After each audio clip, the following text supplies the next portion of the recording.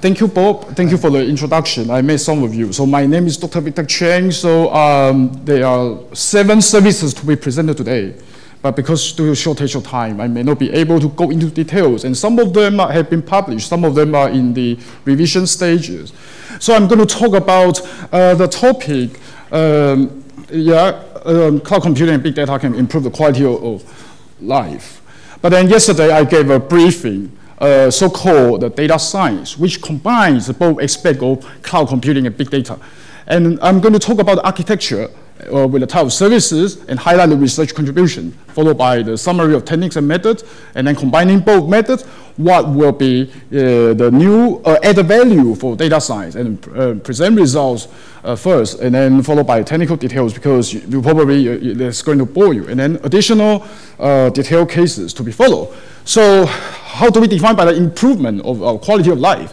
Which means we have a better access to different types of services. For instance, the healthcare services, e-government services, and massively reduce costs. And they can allow you to complete your task in a very short period of time. And can make the simulation much easier without even much programming skill or even much prior backgrounds. And then there are also biological sciences and some of the complex science. Simulation can be done at a much lower cost. And I'm going to make some of the example, even with the data visualization and prediction for financial services and so on.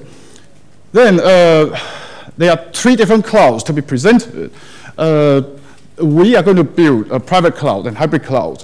Occasionally, we use public cloud mainly to run the experiments. There are 3 types of cloud in this demonstration. One is based in Leeds and USA. I'm going to show you slides later. And then one is based in London, and then Southampton, London, Leeds. That joins all of these private clouds all together. And then we use both proprietary and open source solution. And then for data science now, it's very similar to web development 20 years ago. Is that you got to do everything from scratch by yourself. You got to know everything from system administration all the way to programming, troubleshooting, making things happen. And then you will be able to write the academic papers. But then we use a number of different frameworks, such as the MapReduce, Hadoop, Spark. Recently, trying to move to Spark, and both SQL databases and non-SQL databases, even things like HBase, Cassandra. So there are 7 services on the list. Healthcare informatics service is mainly to understand our human bodies, because there are a lot of mystery to be found, and we are trying to understand what makes you to have some diseases or tumors.